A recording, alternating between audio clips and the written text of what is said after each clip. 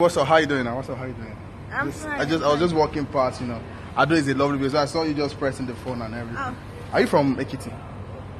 Yes. You're from Ekiti. Wow. I noticed it because your makeup is so nice. It's not foundation. It's like cement with dusting powder and laughing. But you're cute. Trust me. Ekiti girls are very fine. Then your hair, is it Peruvian or Merovian? This Adonia. It's Ado. Very nice too.